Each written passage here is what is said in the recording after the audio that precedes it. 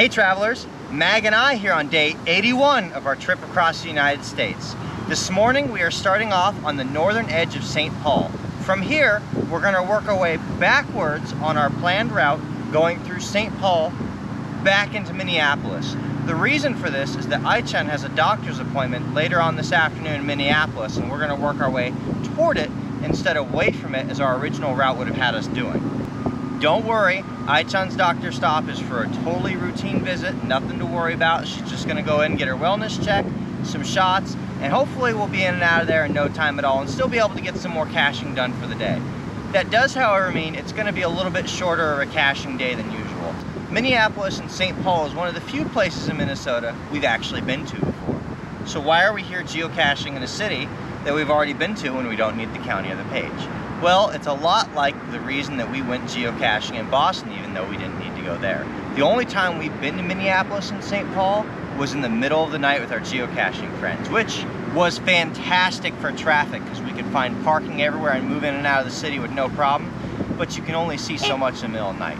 So we're kind of doing a redo here, and we're going to go get to tour the city again and get to see the same sites in the daylight and a whole lot of new sites that we didn't have time for the last time. We've also got a lot of good geocache targets on the list. We don't know what we're going to have time for, but we're going to try and get as much as we can before the clock runs out and we got to get Ai-chan over to the doctor. No matter what happens, we're good. Even if we didn't cache the whole rest of the day from right now, it's fine. It doesn't make a difference because we don't need anything here anyway. This whole day is just for fun, and so that's exactly what we're going to do. We're going to go out there and we're going to have some fun. We're going to get to have you come along with us. So let's go see what Minneapolis and St. Paul has in store today. Come on, let's go. We got our day kicked off in the Sand Dunes Natural History Area on the north end of St. Paul.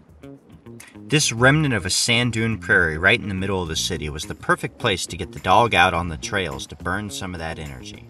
It's also a good spot to view the wildlife if you keep your eyes open. The swans were diving for food in Moore Lake. I liked watching this guy put his butt up in the air as he was looking for his breakfast. Not one of my normal dining habits, but hey, if it works, it works. We also managed to catch the timing just right to watch this gaggle of geese come in for a water landing.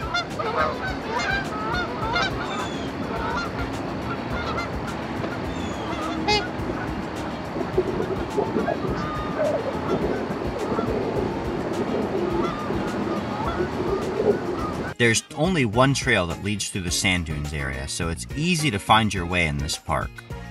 And we were even fortunate enough to be able to pick up a couple of geocache finds along the way too.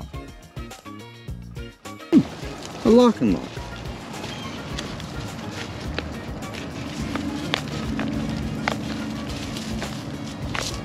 Ooh, with a travel bug too. Sometimes geocaches can be mistaken for trash, but it's not every day that the trash gets mistaken for a geocache. This container is actually fully loaded. The logbooks were divided into separate tins, and the trash can itself was absolutely loaded to the gills with swag. Definitely a lot of stuff to choose from here if you want to do some trading. The dogs still needed a bit of a walk though, so we hit one more hiking trail just to get the rest of her energy burned out. And wouldn't you know it, we had a couple of geocaches to find along that walk too. I'm never really concerned with the swag that's in a geocache, so it didn't bother me that all that was in here was a dinosaur and a logbook. In fact, the majority of caches we found today looked a lot more like this. I was very excited when we came across the 45th parallel marker. But little did I know. Who would have thought we would have been lucky enough to get not one, but two 45th parallel markers today? That's pretty cool in my book. As we worked our way back south and west through St. Paul back toward Minneapolis, we visited the Como Park Zoo and Conservatory.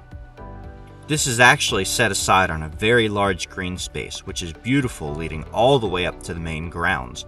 It's also free and open to newcomers and frequent visitors all year long. This is clearly one of those spots in the Twin Cities where you could come and relax for hours and just enjoy the beautiful views out over the gardens or the water. We stuck relatively close to the parking areas for all the spots we visited though, because it was time for the dog's mid-afternoon nap, and you don't want to mess with that. She did, however, come join me for a hike up the Newport Bailey Family School Forest Park trails. The higher you ascend along this trail system, the better the views of the city below you get. We hiked our way all the way up to the base of the water tower at the top so that we could go find the Minnesota DeLorme Challenge, which was really our big goal for the day. It's a couple hundred feet into the thick woods though, so I left Aichan tethered just at the edge of the trail while I pushed my way in to go make the find. And there it is, just tossed onto the ground. The Minnesota DeLorme Challenge. This was a big one. Yeah. Not a whole lot in there. But that's all I need is this little shredded logbook. I'm good to go. By this point in the day, it was almost time for Aichan's doctor's appointment, but we still had just enough time left to squeeze in a visit to Minnehaha Falls within Minehaha Regional Park.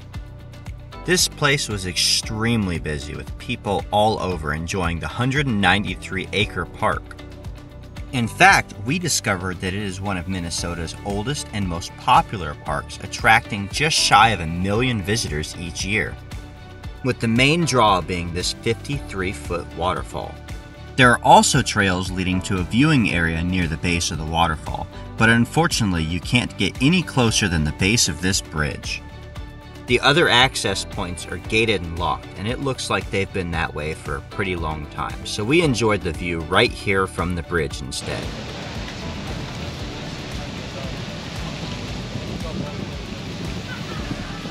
Our last stop of the day, ironically, wasn't even a planned stop. We just happened to notice a virtual in the area focused on this piece of artwork.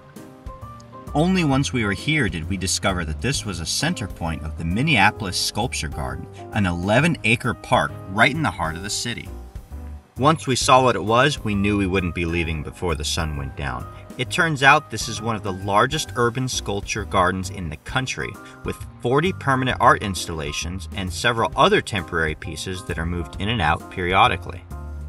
Even more impressive is that this park is free to the public and available from 6 a.m. to midnight every day. There were visitors all around enjoying the sculptures, so it was quite impressive that I was able to get all of these shots without people in them, for the most part. Each piece is marked with a placard so that you can look at the name and the description of what you're looking at, but there's also a self-guided tour available online so that you can look at even further details about each of the pieces featured here in the park. If you ever have the opportunity to come visit, make sure to bring along a lunch so that you can sit and enjoy a picnic in the park, because you're certainly going to be here for a while trying to take it all in. I found my favorite just around the corner from the Walking Man. These monumental heads are part of the September Room by Mark Manders. They combine human figures and architectural elements to evoke the past, present, familiar, and unfamiliar all together. With all the variety offered here in the Sculpture Park, you're sure to find your favorite as well. Because I didn't even have time to capture it all. The sun was already starting to set before I got through each of the pieces. And once the lighting failed altogether, the dog and I actually sat down and enjoyed our dinner that we had picked up on the way into the park. This was certainly a great way to end a great tour of the Twin Cities today. Well, travelers, that brings a close to another fantastic day geocaching around the Minnesota area. And we had a great day here in the Twin Cities. Reversing our plan and working from St. Paul back into Minneapolis was the perfect solution to our timing issue with her doctor visit, which went perfectly well, by the way. What didn't go so well was the Minnesota DeLorme Challenge. Right after I'd finished signing the logbook, I went to return the geocache into the place where it was hidden originally. As soon as I touched the hiding place, a swarm of bees rose up. I knew immediately I was in trouble. So I turned and hightailed it as quick as I could out of there, but it was in a pretty thickly wooded spot and I couldn't get away fast enough. So the bees got all over me and they ended up stinging me quite a bit. Thank goodness I wear all the gear that I do, because it saved me from getting a lot more bee stings than I did. We had a lot of targets on our list that were in the downtown Minneapolis area that we skipped out on today because I just didn't want to deal with the traffic issues. Now that things have died down a little bit in the downtown area, we're going to circle back and see what we can do from that.